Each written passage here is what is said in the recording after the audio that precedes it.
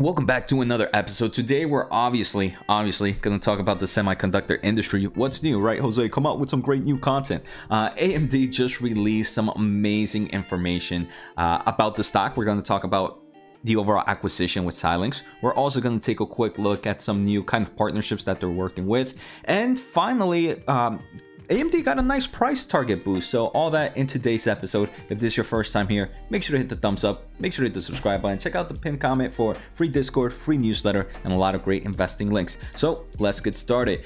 So AMD right now sitting at $130. It is down about 1.86. It's been pretty choppy market, right? We can see though year to date the stock is down about 13.34%, and in the past year it's actually done amazing, up almost 41%. AMD definitely took quite a hit, but we can see that kind of comeback story in the past year. From that low 100s, it's already up 27%. So first I want to take a quick look. Today on February 10th, AMD announced that Google Cloud chooses third generation AMD EPYC processors to power new compute focused instances. This is not the first time Google Cloud has picked third generation also known as Milan, for some of their instances, right? This is a partnership that we've seen continue to evolve, which is great news, especially because in the most recent earnings, which the company reported, I believe February 1st of 2022, so about a week and a half ago, the company recorded record quarterly revenue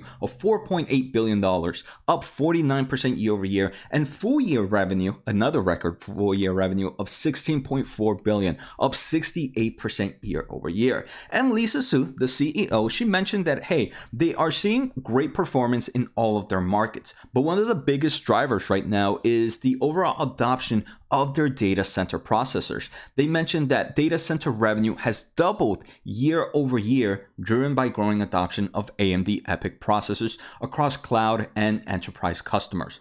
They did also mention in the earnings call that data center revenue now makes up roughly 20% of total revenue. That is great news because this is a market that provides very high margins.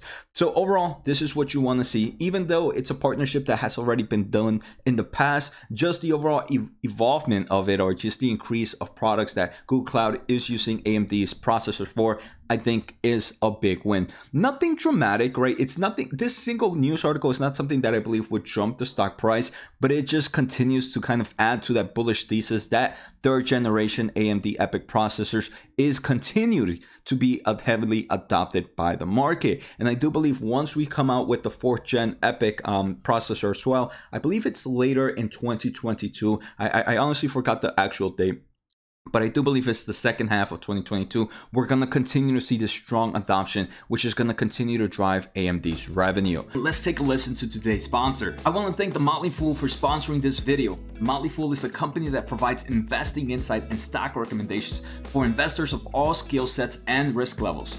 You guys know I love finding new investing tools and resources to help me scout out new growth stocks. And right now I have a discount for one of my favorite services The Fool offers. Through the Motley Fool Stock Advisor services, you get access to a ton of expert stock picks. Every month you'll get 2 new picks that are aimed at growing your wealth and to help you realize your financial goals. Stock Advisor's average stock picks have done amazing returns. If growing your money is something you'd like to do more of this year, you can visit fool.com/Jose Najarro or click on the link below for access to my special offer and decide if the stock advisor is right for you. Thanks again to the Motley Fool, and now onto today's video.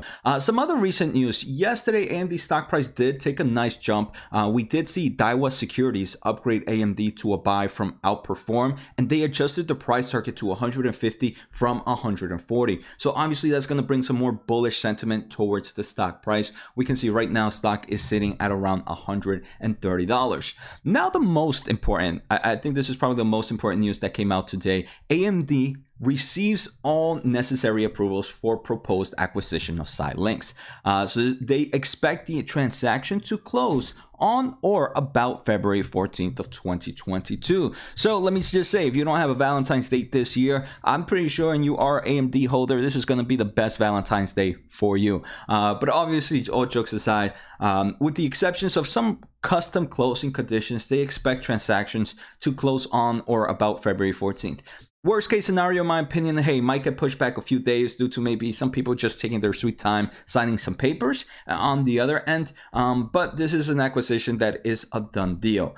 For those that are not familiar, the transaction is going to bring together two industry leaders with complementary products and portfolio for different customers, combining CPUs, GPUs, those are mainly AMDs. Then we come with FPGAs, which is a brand new market that AMD is going to enter because of Xilinx. I do believe this is going to do really well for the overall data center revenue. Then you have your adaptive system on chips, and then deep software expertise. Again, this is an acquisition that makes perfect sense. This is an acquisition that I believe will definitely accelerate and boost AMD's kind of future going forward, especially a big player in the data center market, in the clouding market, and in the edge market right now, which is where a lot of these chips are being used at the moment. So before I kind of end this episode, we can see, obviously I'm bullish in AMD. This is a tier 1 company in my portfolio. I believe it's number 2 right now, and I have no intentions of selling. Obviously, there's a lot of risk in the semiconductor industry right now with supply chains, with supply and demand issues still unbalanced. Any forms of hiccup, any form of disturbance in supply chains can really affect stock prices, right? This is something that AMD, to my opinion, is somewhat priced to perfection. Most of the semiconductor industry is, and if any little hiccup happens, I think in the short term we can see a heavy amount of volatility. In the long term of things, I wouldn't worry too much personally about AMD or some of the other semiconductors that I'm actually holding. With AMD and that valuation, this is a stock that I wouldn't mind dollar cost averaging every week if I didn't have a position. If I do, which I do have a really nice position size on this company, I'm more being a little bit more patient and kind of waiting, maybe seeing if I get any more price, a better price target later on in the future. At the same time, even if I don't, I'm very happy with my position size, right? So dollar cost averaging if I didn't have one, but since I do, it's pretty much a hold, maybe for some better times. So take care, have a good day, and see you next time.